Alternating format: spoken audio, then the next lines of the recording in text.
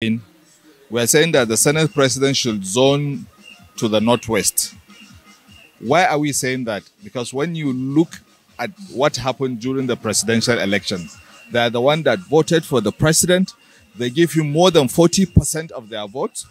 Without him, without their votes, President Ashwaju could have not emerged as the president of this country. So we are calling for the stakeholders, the parties, the president-elect and the vice president-elect and the chairman of the party to consider the people of the Northeast so that they can zone this position to them. We need someone that can unite the 10th Assembly, most especially the Senate, because we are coming of a new renewal hop.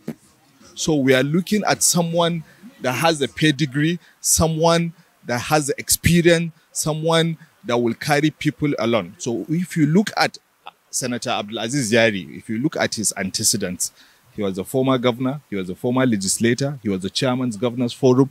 So I'm sure he's going to handle the position very well.